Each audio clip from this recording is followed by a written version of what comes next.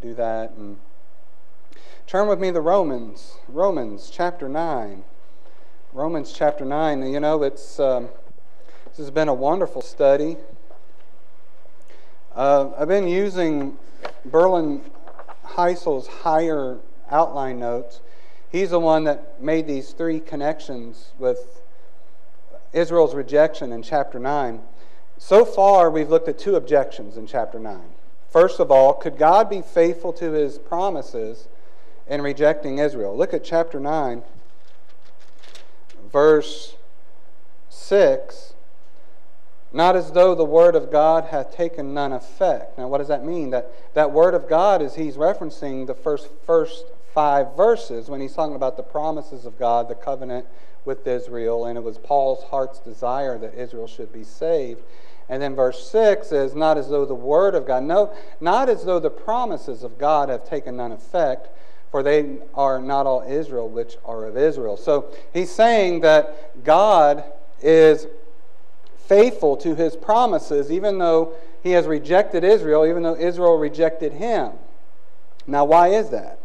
And we see that because that the promise to Abraham was after the spiritual seed, not the physical seed of Abraham. He never made the promise that all of physical Israel would be saved. He never made the promises to physical Israel. He made the promises to spiritual Israel. And who are spiritual Israel? They are the children of God. Those are the ones that come by faith. In verse 8, it says, that is, they which are the children of the flesh, these are not the children of God, but the children of the promise are counted for the seed. Then there was a second objection in chapter 14, which we dealt with last time. So what shall we say then? Is there unrighteousness with God? God forbid. The question is could God be just? Could God be righteous? Could He be just in rejecting Israel? And the answer to that is yes, God is righteous because it's God's sovereign right and freedom to have mercy on whom He would have mercy, and whom He will, He hardeneth. And we saw that with Pharaoh. In verse 18 it says, therefore hath He mercy on whom He will have mercy, and whom He will, He hardeneth. So now comes the strongest objection. This objection is, if God is sovereign, supreme, and righteous, why does He find fault with sinners who cannot resist the power of His will? And so in verse 19 is where we'll start our text tonight. It actually is supposed to go to verse 29. I pray we get through all of them. We may not, but we will try to also include a small lesson on the doctrines of grace. Verse 19, thou wilt say then unto me, why doth he yet find fault? For who hath resisted His will? Nay, but, O man, who art thou that repliest against God? Shall the thing formed say to him that formed it, why hast thou made me thus? Hath not the potter power over the clay of the same lump to make one vessel unto honor and another unto dishonor? What if God, willing to show His wrath and to make His power known, endured with much long suffering the vessels of wrath fitted to destruction, and that He might make known the riches of His glory on the vessels of mercy, which He had afore prepared unto glory, even us, whom He hath called, not of the Jews only, but also of the Gentiles, as He saith also in Hosea, I will call them my people, which were not my people, and her beloved, which was not beloved. And it shall come to pass that in the place where it was said unto them, ye are not my people, there shall they be called the children of the living God. Isaiah also crieth concerning Israel, though the number of the children of Israel be as the sand of the sea, a remnant shall be saved.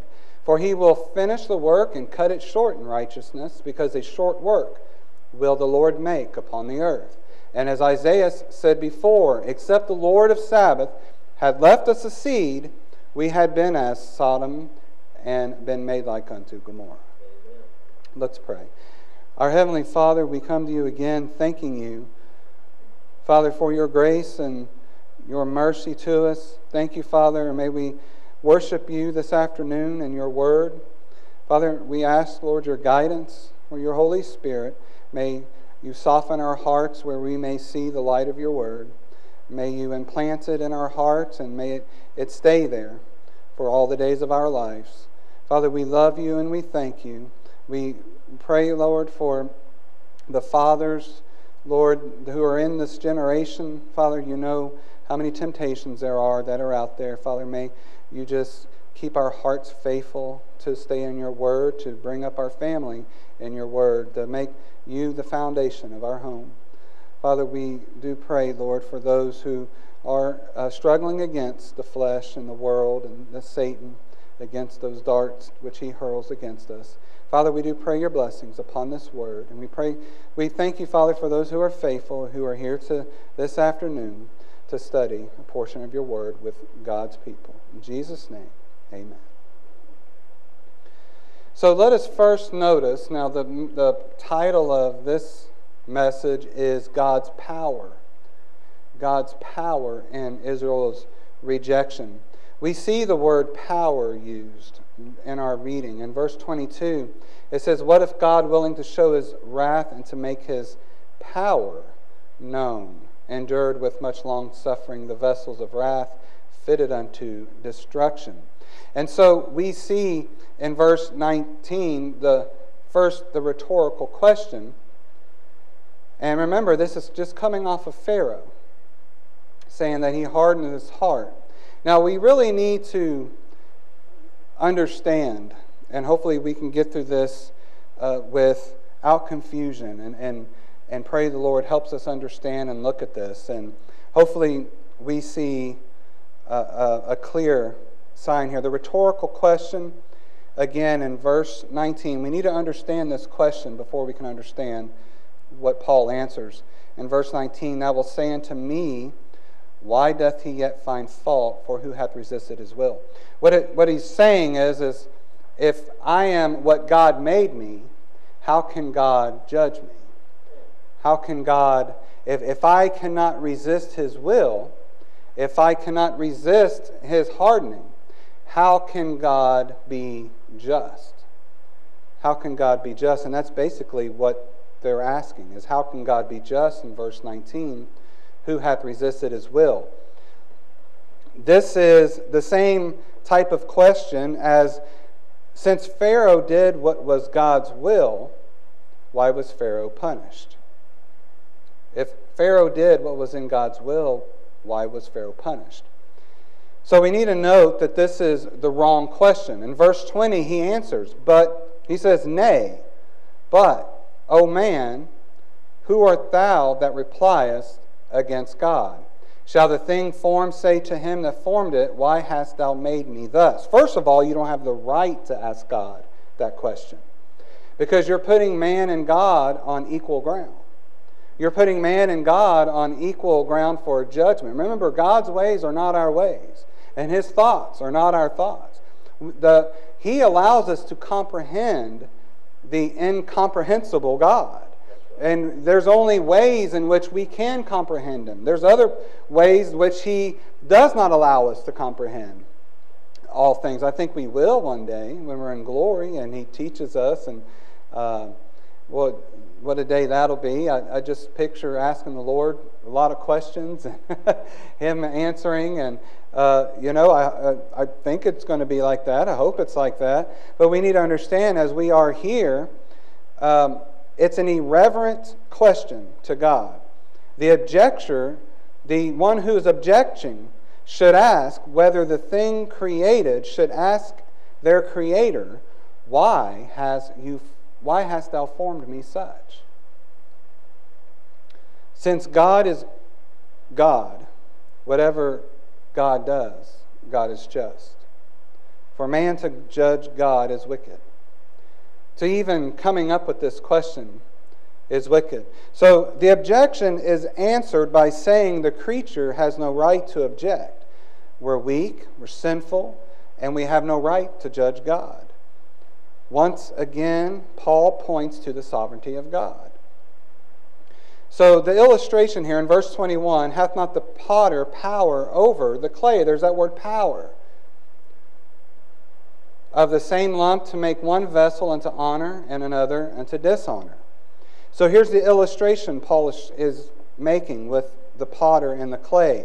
Paul is referring to spiritual destination and not original creation, as is shown. Now this is interesting. In verse 21, look at this.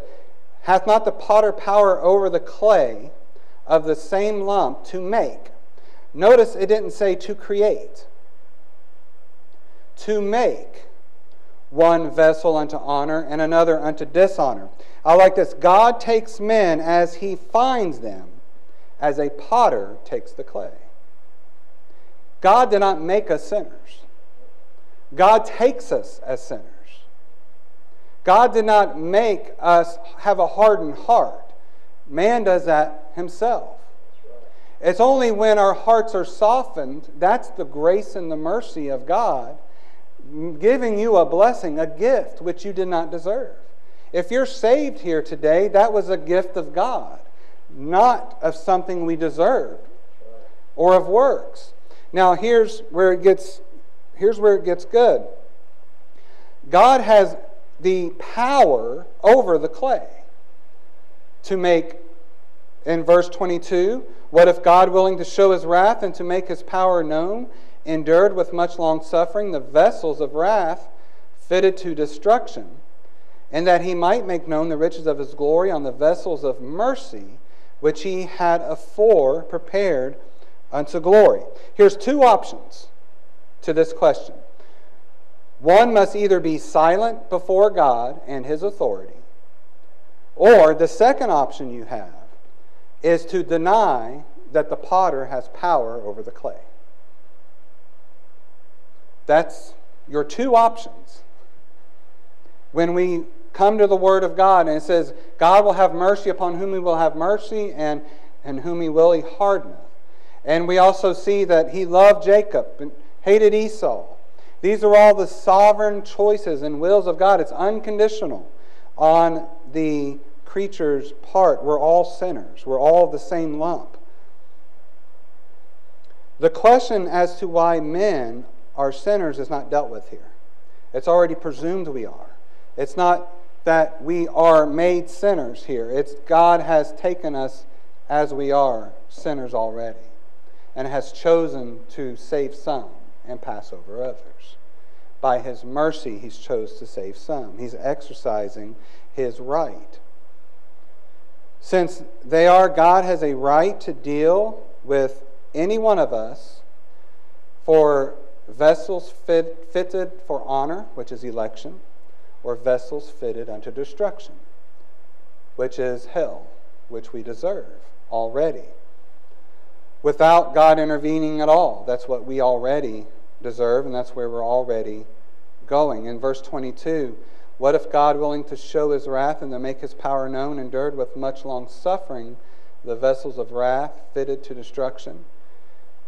And in verse 23, and that He might make known the riches of His glory on the vessels of mercy, which He had afore prepared unto glory.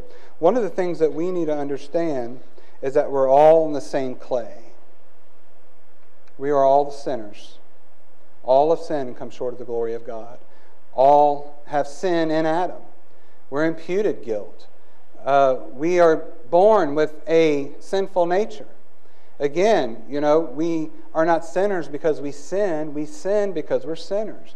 You're already sinners against God. And you're already in darkness. But, and that's what this vessel is in verse 22, but God's long-suffering. If God weren't long-suffering, that's a key word there, is long-suffering. Is that today God can make everything Sodom and Gomorrah. God could have chose not to save anyone and destroyed us all. And He'd been just. And He'd have the power to do that. I think of Jason gets into clay, and we buy him clay. And he has all kinds of colors. And he makes all kinds of little things. But he'll take a lump of clay, And there's something that can be said about this lump of clay, that there's no better part of the clay or worse part of the clay. It's all the same clay. Okay, so if we're all of the same lump, which we are, we're all sinners, then no one is essentially better than the other. We're all essentially sinners before God. Now, God can choose to take that lump, just as Jason, and He can decide just to throw it all away. I don't like it. I don't want it. I don't want to do anything with it. But rather, in verse 23, that He might make known the riches of His glory on what? The vessels of mercy, which He had afore prepared unto glory, even us, whom He hath called, not of the Jews only, but also of the Gentiles. And so, God has decided to have mercy on whom He will have mercy from this clay. And so, it is the power of the potter over the clay to choose some.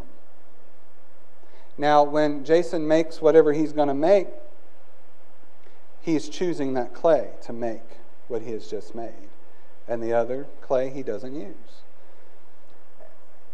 It wasn't because he preferred this clay over that clay. No, he just chose to make that.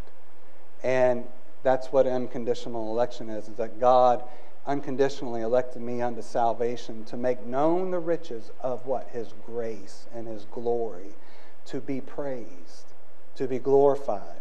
I mean, when you start understanding God's mercy and His sovereign grace, then all of our praise goes to God. All of it. If it's none of me, it's all of Him. And it is all of Him. I mean, think about the people who are drowning in the Titanic, and just think about people who didn't make it and people who did. Maybe you were in the waters and you got lifted up by somebody into a lifeboat. That's exactly what God... I mean, we're all sinners. We're all dying and going to hell, but God chose to have mercy. And God pulled me up by His grace. And all I can do is be thankful. And so, God has the right and He has the power to choose some. I'm glad God chose some. I'm glad God had grace upon me and mercy. I'm glad God chose to save, that He sent His Son to die upon the cross. The work He did to save us. And that is the thing, again, by men's sins, by our own sins, we already fit ourselves for destruction. But God's power, through God's power, He carries this out. And in vessels of mercy prepared beforehand, mankind fit themselves for hell. God fits men for heaven. God, by mercy and grace, prepares men beforehand for glory. Now, this covers the doctrines of grace right here. And that He might make known the riches of His glory on the vessels of mercy, which He had afore prepared unto glory. I was chosen in Christ before the foundation of the world. I was chosen in Christ not because of anything that I did. It was because it was God's sovereign will to choose, to elect me unto salvation. That He sent His Son to die, the perfect Lamb of God, for me. Because I'm imperfect. I'm not righteous. I'm not good. I'm a sinner. But He sent His Son to make known, glory to His name. And so to make known the riches of His mercy, we see that also in Ephesians, to the riches of His grace, but God, who is rich in mercy, has saved us. And so, the thing is all of the world will see the mercy and the grace of God when you understand His salvation. That He chose us unto salvation. And that there is no one to give glory except for God. He covers here, and also in verse 24, even us whom He hath called, not of the Jews only, but also of the Gentiles.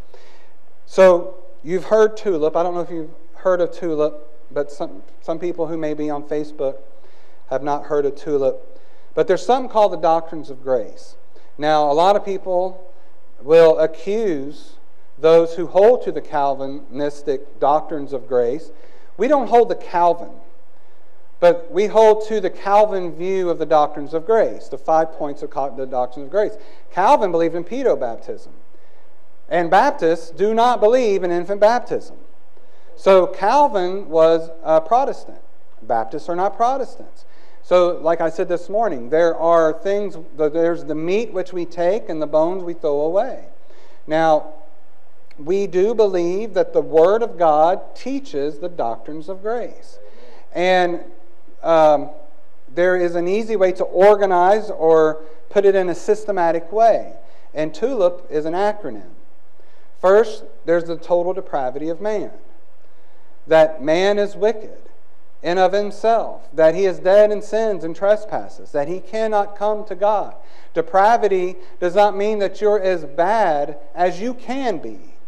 But total depravity is that there is no good in you which God will select you for righteousness. If you have one drop of poison, the whole thing's poisoned. Whether you have 15 drops of poison in your glass of water, it's still going to be the same poison. So whether you have one sin, which you probably have more than one, of course you do, against God, that sin is enough right there to send you to hell. Just one. To be cast away from God. Adam and Eve had one sin, and they were cast from the presence of God. So total depravity is that there is nothing in our faculty that looks or searches or pleases God. So we're dead. We're a dead engine. It must take the act of God to bring power and life to the deadness. There must be an outside force. I cannot save myself inside out. God has to come from the outside and save me inside. So there's nothing in me. I'm dead in sins and trespasses. We're all bad clay to begin with. It must be God that shows mercy. Then there's unconditional election, which is the U in TULIP. God, as we see, the Word of God teaches. It's not just that Calvin taught it. It's because the Word of God taught it. Calvin just put it in a neat, systematic way to remember it.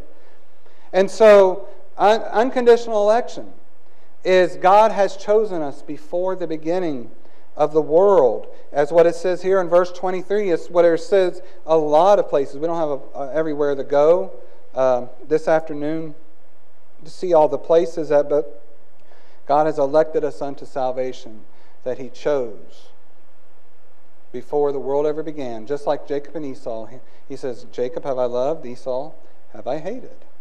He chose to bless, the blessings would go through Isaac, not through Ishmael. He chose the nation of Israel over all the other nations of the world. And so He chose us unto salvation. Because at no point, if you understand total depravity, can we choose Him. So He must have chose us unto salvation. We know that God's immutable. He cannot change. So there was nothing in time which changed God's mind about me. So we see that unconditional election are those whom God would save. He determined before the foundation of the world and without a reason, that means unconditional, without a reason found in those whom He chose. Limited atonement is the L in TULIP. A lot of people have a problem with this one. But to really understand total depravity, to really understand unconditional election, not only does the Word of God teach limited atonement or a particular redemption, that you must come to that conclusion. It teaches it, and you come to that conclusion. You have to. Christ died for His sheep. Christ knew whom He was dying for. Who was Christ dying for? His elect. When was His elect elected? Before the foundation of the world. How was His elect elected? Unconditionally. Why? Because no one would ever choose Christ on their own. Because we don't have the faculty. We cannot discern the spiritual things. God must quicken you, make you alive, turn your engine on before you can go. And so we see that limited atonement, Christ died for His sheep. He knows them. He's always known them. Those who Christ saves today will study the Word of God plainly. They were loved and appointed to that day in their life where God would quicken their deadness and darkness, and they would see themselves a sinner before God and ask Him to save them. When you're first saved, you don't understand limited atonement. You don't understand the doctrines of grace. You feel the power of God in your heart, and by all intents and purposes, it feels like your choice. It feels like that God has surged your heart, and I've got no other choice. I've got to step down that aisle. I've got to confess Him. Because if you don't, you can't live with peace. You're unpeaceful. If you don't confess and repent and come to the saving faith and believe in the Lord as your Savior, He's not going to let you rest. He's not. So, that's the power of God working in your heart. Little do you know when you hear the gospel and God's calling your heart and you come, you're responding in faith to the gospel and you ask God to forgive you of your sins and to save you. Then when you start reading in the Word of God, you'll read here that was not just some random event that you brought on. That you changed God's mind about you. That you were appointed unto that day of salvation. That God had loved you before the foundation of the world. Before I ever had a mom and dad. Before there was ever a star. God knew me. I was written already in the Lamb's Book of Life. And so God, providentially, as you look back in your life, see the providence of God in your life. How God had orchestrated all those events to bring you to that day. And so we see that God's power is in here. Once we start studying it, once we start understanding that it is God's call, and it must be by God's call, and His limited atonement. We experienced it as some kind of random day. We chose Christ, but the more you read His Word, there was nothing random or unplanned about you coming to Christ. He called you. He drew you. And that's where the irresistible grace comes in with tulip in the eye. Romans 8:30 says, and that's a big one. Actually, we're close enough. Let's turn there. Well, let's look at Romans 8:29. Sorry, April. I'll say Romans 8:30. She'll write it down. I had no idea. And she'll say, like, Philip, you got to stop doing that. I'm like, what?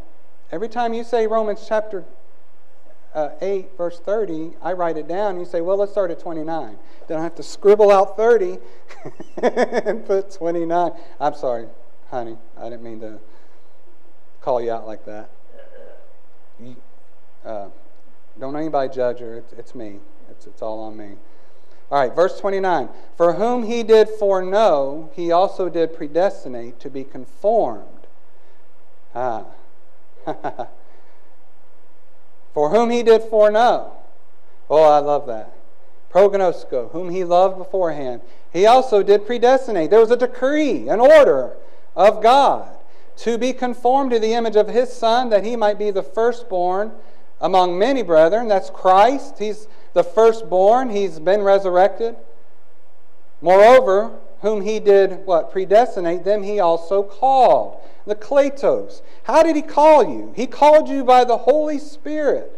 He energized, seared you. He stabbed you right in the heart with His Spirit. And it felt like a stab when God works in your heart. There's a power there you can't explain. And whom He called, what did He do? He also justified. Well, He doesn't just call you. He didn't just start the work. He finished it. And whom He justified, them He also glorified. And whom He has started that work in, not only has He completed, but He will finish it physically one day. At the consummation of all things, where He makes a new heaven and a new earth. My dad's favorite song was Some Golden Daybreak, Jesus Will Come. Some golden daybreak. Oh, you know, that's one of these days we're all going to raise up out of the grave because of the power and the blood of Christ has washed away all my sins. I'm accepted in the beloved. I'm accepted in righteousness because Christ is accepted and I'm in Christ.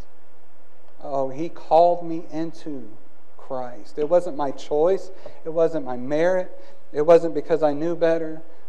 You know, if with not having that information, not understanding the sovereignty of God, do you see how you're cheating yourself of a blessing, of assurance, of joy, of resting in the providence and the power of God in your life? I'm glad God's in control of all the things of my life. I'm glad. Because nothing's going to surprise Him. And so, irresistible grace is He calls you. You experience it in time as you settling your soul's danger of hell with God. But before you can even realize that danger, God must make the first move, not you. He called you. In John 6:37, it says, "All that the Father giveth unto me shall come to me, and him that cometh to me I will in no wise cast out." If you meditate on that verse, all that the Father giveth me shall come to me. When did the Father give the Son His sheep? Before the foundation of the world. He elected us unto salvation. And those whom the Father has given His Son, what will we do? We will come. We will come. Why will we come? Because it's Him who calleth. And that what it says right here, and if you flip back to Romans chapter 9, verse 16. "So then it is not of him that willeth, nor of him that runneth, but of God that showeth mercy." Well, I'm glad God showed me mercy. The last one is the perseverance of the saints. And if you flip back to Romans chapter 8 again, the perseverance of the saints is we will persevere because we are preserved. God has preserved us in the security of salvation. That once you're saved, you are always saved because it's God who keeps it. And if God fails, we're all in trouble. But God did not fail. It shouldn't even enter our mind that God can fail. God can do, what's that song? Anything but fail. And so we see that we are preserved in Christ. That if we're preserved, we will persevere. And that we will be saved to the uttermost. Look at Romans chapter 8, verse 38. He says, "For I am persuaded that neither death, nor life, nor angels, nor principalities, nor powers, nor things present, nor things to come, nor height, nor depth, nor any other creature shall be able to separate us from the love of God, which is in Christ Jesus, our Lord." And he says, those prepared beforehand are called of God. It doesn't matter if you're a natural descent. It doesn't matter if you're a Jew. It doesn't matter if you're a Gentile. Those whom He calls effectually. Now note, Paul taught this truth throughout this whole book. It is introduced again here to show that God's rejection of Israel and the receiving of the Gentiles is based on His sovereign will, based on His sovereign choice. Well, we can rest in Him and rest in His promises, and how beautiful are the doctrines of grace which are taught throughout the Word of God. And we hold to the doctrines of grace, and we understand and we realize that it is the Lord who shows mercy. If God did not save me, I would have never came to Him. And later on, that's what it talks about. If we try to put God on equal footing with our judgments, well, you say, well, that's not fair. I'm glad God's not fair. I'm glad that God is not fair, because if God was fair, I would get my wage. And the wage that I earn is death, because I'm a sinner. I've sinned against God. I'm a criminal against the law of God. I've fallen short of the glory of God and His calling and His mark. But I'm glad that God has shown me mercy. And before time ever began, He says, I'm going to set my love and affection upon Philip. And Christ will go and pay for all of Philip's sins. And I'm praying that He has paid for all of yours. That's my heart's desire. That's all our heart's desire. If you do not know the Lord as your personal Savior, today is the day. Repent of your sins. Come knowing that you're a sinner before Him. Repent. Trust in Him. Ask God to save you with all your heart. Trust in Him with all your heart, that He's your Savior, that He died, and that He was buried, and that He rose again the third day. And one day He's coming back to receive us. Oh, the best is yet to come. The Lord gives us a good life now, but the best is yet to come. Let's all stand, please. Brother Chapman and Sister Kathy, if you would, please.